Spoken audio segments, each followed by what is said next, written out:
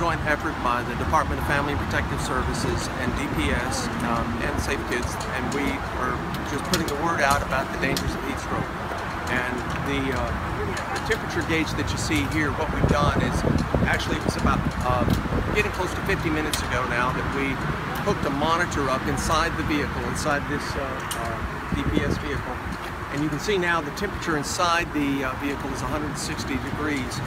And the outside temperature is right around 100 degrees, 102 right now it reads. So that's how much it's risen in close to an hour now.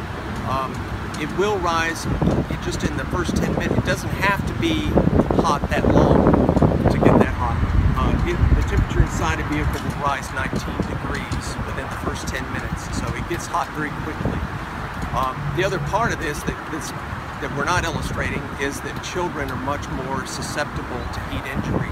So they're 3 to 5 times more likely to have heat-related injuries or problems. So that's the other factor with this. Not only does it heat up quickly, but children, their bodies heat up quickly.